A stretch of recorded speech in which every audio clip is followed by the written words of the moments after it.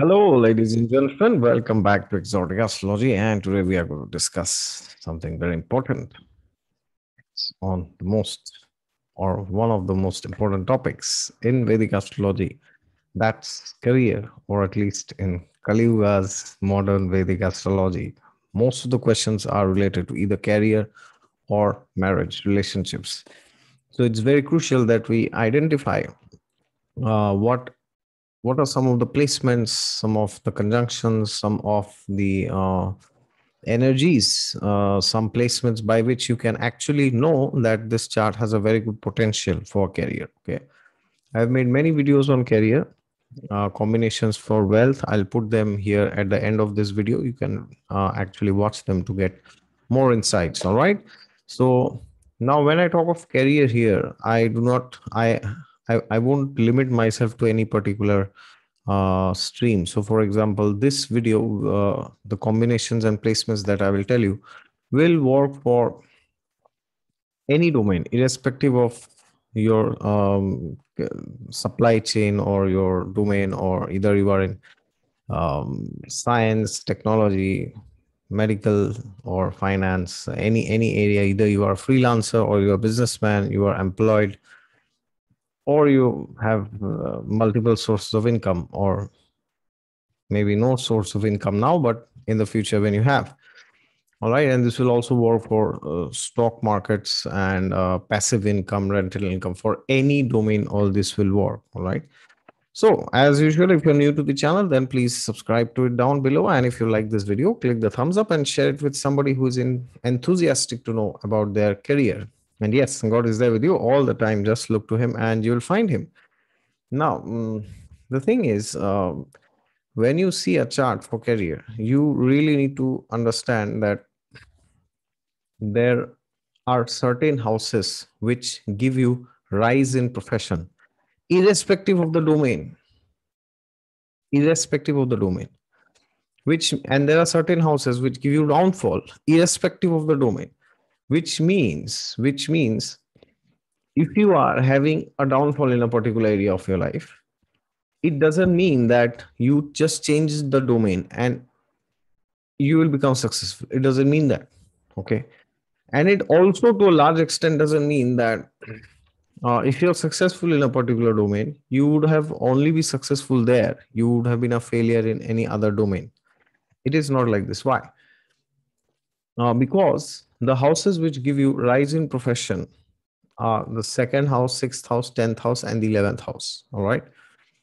And these houses will work irrespective of the area. So if you are into YouTube, and you are into, or you are into writing, yes, or you are into social media related work like advertisement and all this, or marketing, the third house is so the third house doesn't make you successful. The success comes from the four houses, the second, sixth, 10th, and 11th.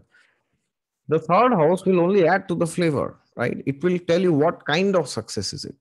So many times people think, oh, my third house, the third lord is here, this planet is in third house, will I become successful? No. The third house, the fourth house, the fifth house, the seventh house doesn't make you successful. The ninth house, 12th house, Lagna itself. The success will only come from these four houses. And this has nothing to do with the domain. The domain will give the flavor. Okay. Because you know the reason why? Because these four houses, these are Artha houses. So which means this person is blessed by God because of his or her own past karma, that this person will hoard a lot of assets in this world. Why? Because the second, sixth, 10th are the houses of hoarding. They are accumulation, Artha houses, where you store. Okay. They are the fixed signs, Taurus, Virgo, and Capricorn. They are the fixed signs where you are holding, and you are also hoarding sometimes. So that's why they can be not very good. They may not be the best houses of the zodiac. And also Parashara says they are not the, Parashara does not say that Earth houses are the best, right? We all know the final houses, the Dharma Trikonas, are the best houses of the zodiac. But here you have to understand that the person is blessed, that whatever the person does, irrespective of the domain, this person will end up storing a lot of assets, right? Now, these assets can come from the family tradition or by his or her own efforts. Okay, so therefore it's very crucial that you understand that first you have to see what is going on with these four houses, the second, sixth, 10th, and 11th, right?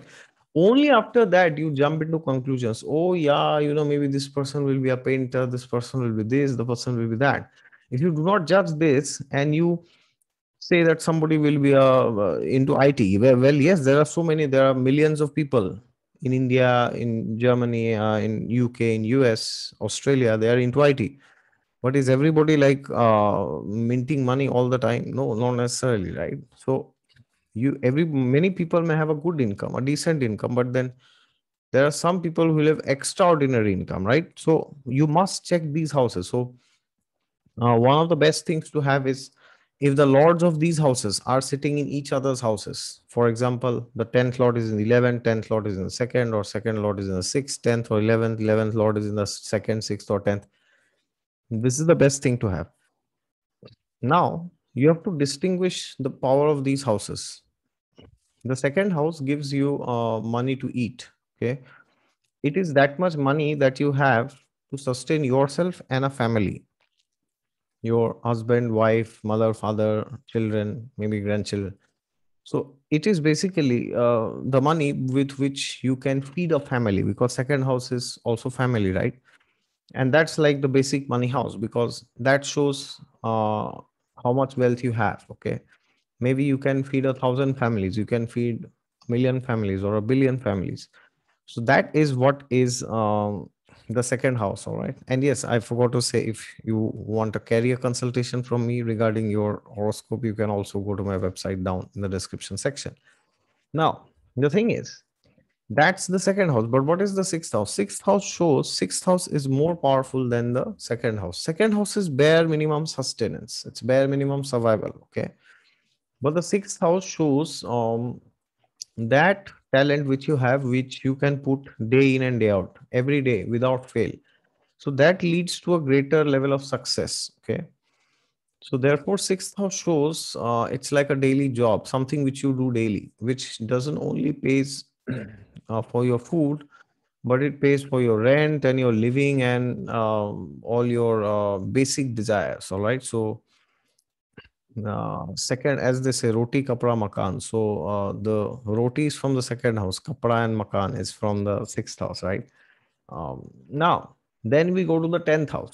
Okay. So second house is like basic minimum sustenance. Sixth house shows some skill that you have, which you can apply daily with discipline and hard work, right? Now, what is 10th house? 10th house means you work in such a way which does not only end up impacting you or your family, but it ends up impacting other people also, like managerial positions. What you decide will end up affecting your subordinates, your juniors, right? And 10th house also shows work which makes you very much liked by people. Like, not necessarily in terms of appearance, but in general, your work is really liked by so many. Okay. So, if the more the planets in the 10th house, the better it is for profession, because then you have more recognition. Okay. And 10th house also shows that you are very skillful, because Mercury is the karaka for the 10th house. Okay. So Mercury is the primary karaka for the 10th house. So if you really want to earn good money, have a great profession, then you need to become skillful. It's just all you need. Okay. Now, of course, we have Sun as the Karaka. Sun shows name, fame. Then we have Saturn. Saturn shows perseverance, tenacity, tolerance. And then we have the 11th house, right? 11th house, this is 3 times more powerful than the 10th house. So if the 10th lord is in 11th, 11th lord in the 10th, extraordinary. So the 11th house is the most powerful among all the four, because it's the labhastan, it's the gain, it's the fulfillment of desire. So if a planet is in the 11th, and provided the nakshatra lord is not in a bad dignity, then it is said that whatever the person desires is fulfilled. So therefore, the 11th house is very crucial, because you need to see what is going on with the 11th house and how many planets are linked with the 11th house. What do I mean when I say how many planets are linked with the 11th house? Well, you have to see which planet is lording the 11th house. Okay. So if Mars is lording the 11th house, for example, and then you have like 4 5 planets in the chart which are sitting anywhere, but they are in Mars ruled nakshatras. Okay. So maybe you have many planets which are sitting in Mrikshira nakshatra. Okay. Or, Chitta nakshatra, for example. So then you know that these nakshatras, they are ruled by Mars. So they can give you things like fulfillment of desire, because the nakshatra lord of these planets, which is Mars, is the 11th lord. So whenever the 11th house is linked by nakshatra, it shows immense wealth and success.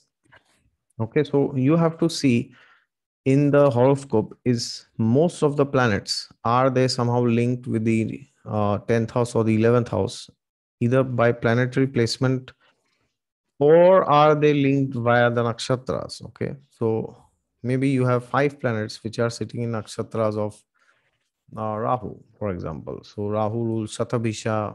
Okay, it rules Swati. Okay, so maybe you have 5 planets sitting in Satabhisha and Swati nakshatra. And maybe Rahu is sitting himself in the 11th house. All right. So the nakshatra lord is in the 11th. So similar thing. Earlier condition, it was like Mars was ruling the 11th. Now the nakshatra lord is sitting in the 11th. Okay. And also, of course, if the trinal lords are linked with this, then it's like even better. The trinal lords show things which come very easily by grace. Okay. So if the fifth lord or the ninth lord is in the money houses, all right, the second, sixth, 10th, and 11th, then also it shows you can gain money through much relatively easier means. Okay, it's like outside settlement. Okay, outside court settlement, as they say. That's what the trines represent. So these are some of the combinations, and of course, if the ascendant is also linked with this, then it is like extraordinary. Why? Because now these things are not coming, you yourself, you are acting and you are improving, or you are going and getting the things like lagna lord in 10th, lagna lord in 11th, lagna lord in 2nd, lagna lord in 6th. Then you know that these are not just coming by destiny, these are coming by destiny, and also in this life you are putting a lot of hard work. All right. So therefore all the lords of these houses are sitting in the lagna. Okay, the lord of the 2nd, 6th, 10th, or 11th.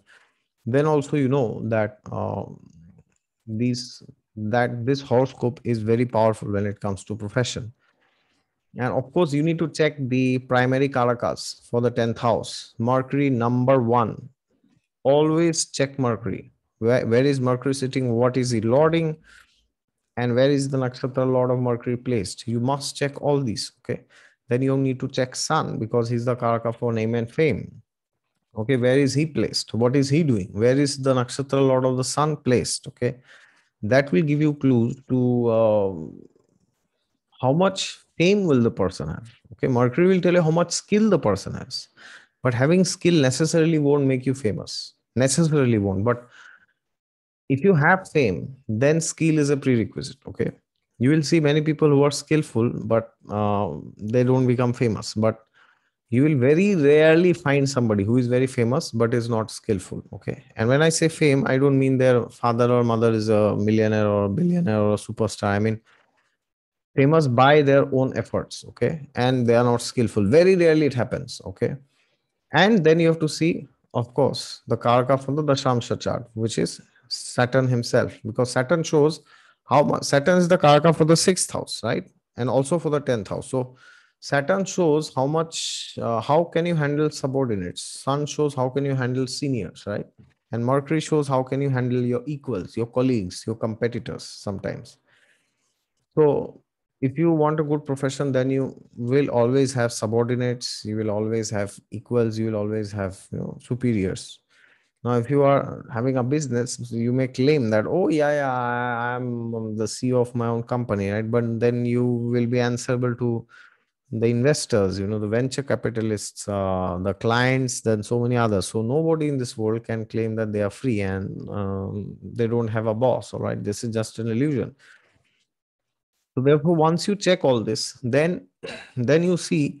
So these factors will work independent of any profession, as I said, okay, or any type of profession also. and then you go to the dashas. Okay, so then when you check the dashas, do you see are these combinations repeating in these dashas or not, especially the upcoming mahadasha. So if a person is in 20s, you need to check his upcoming 40 years, right, till the time he's 60 at least. And if you see that somebody is getting a great dasha when the person is in 60s, then maybe that person will rise only after 60s. Okay, moment like humongous rise will be there only after 60s, but till 60 the person will have average career.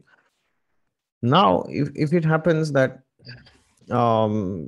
the person has many combinations, but in the dashas the opposite combinations are coming, opposite in the sense not anti but combinations which cause downfall, like the 8th house and the 12th house. Okay, if they are coming, then the person will be very skillful, but due to some reason or the other, the person will not be able to exert himself or herself fully, and the person will not become famous. Okay. So don't go by things like, oh, sun is exalted, you'll be famous, or sun is in the 10th house, you'll be famous. Maybe the nakshatra lord of the sun, which is in the 10th, is in the 8th or the 12th. So you are miserable and you are having court cases to the government, right?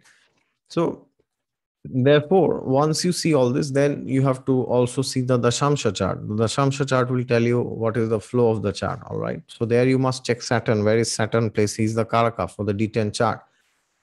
And you also need to check where are the Lagna Lords placed. The Lagna Lord of D1, where is he in the D10? And the Lagna Lord of D10, where is he in the D10? And also you need to check where is he in D1. All right. The Lagna Lord of D10 in D1. All right.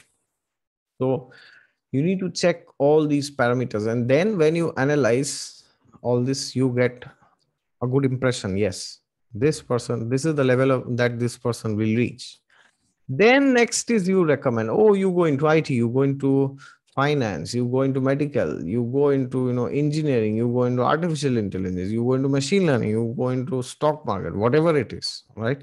But without these combinations and placements, you will never or very rarely find any chart which is very successful, like very, very, very, very, very successful. It's like the 0.01% of public, the crowd. All right. Thank you very much. And you can see some other videos on wealth and career prosperity here.